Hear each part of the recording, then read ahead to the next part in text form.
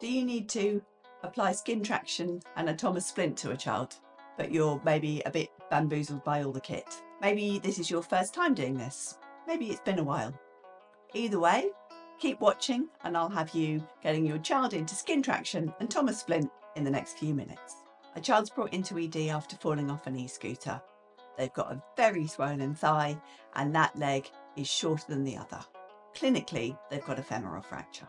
You give them some intranasal diamorphine and set up for a regional nerve block.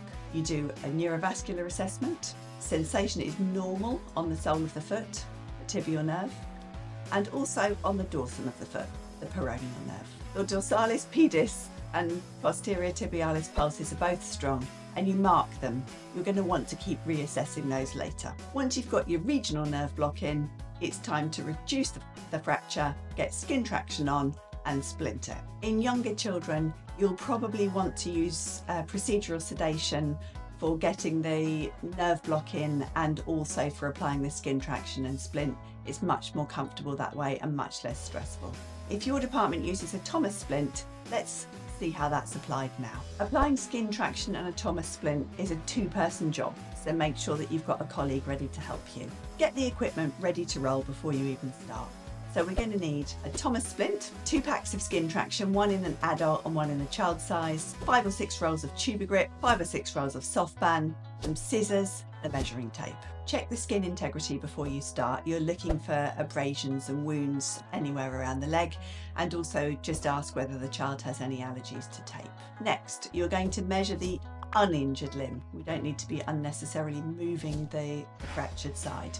And you're going to measure from the groin to the heel on the medial aspect of the leg. Add about 15 or 20 centimetres to your measurement, because once you get the skin traction on, you're going to need to plantar flex the foot to give that extra length inside the skin traction. Measure the thigh circumference just below the buttock fold at the level of the ischial tuberosity and add about 5 centimetres for swelling. If the Thomas Splint has got a closed ring, then it should fit fairly snugly around the thigh and there should be about 2 fingers space inside the ring. Now prepare the splint itself. So wrap a double layer of tuber grip around the splint and make sure it ends just before where the heel will sit so that it's going to prevent pressure sores later. Wind the cotton soft band around the splint and add a double layer of cotton soft band on the tuber grip with an extra pad under the knee so that you get that natural about 5 degrees of flexion in the knee.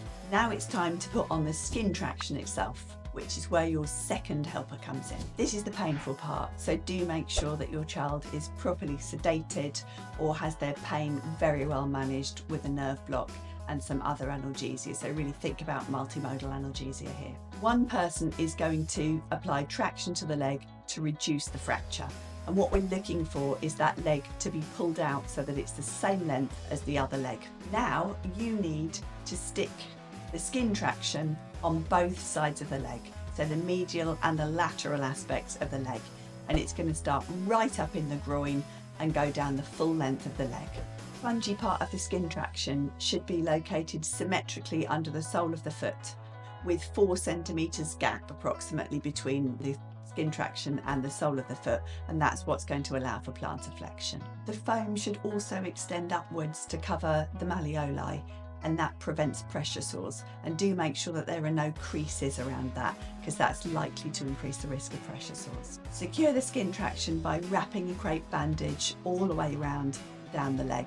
Leave a space at the knee and the fibula head just so that you're not compressing the peroneal nerve, and also leave a space over the malleoli and the Achilles. Next, gently slide the Thomas Splint up the leg so that the ring is sitting in that buttock fold at the level of the ischial tuberosity. Secure the leg to the splint by wrapping the whole lot, the leg and the Thomas Splint, with a layer of crepe bandage, and then just pad with some additional soft band to make sure that the metal bars aren't rubbing at any point along the leg. And finally, just tie the traction cords at the W part of the splint. With all that in place, make sure that the leg is elevated, that the heel's not resting on a surface or rubbing on anything.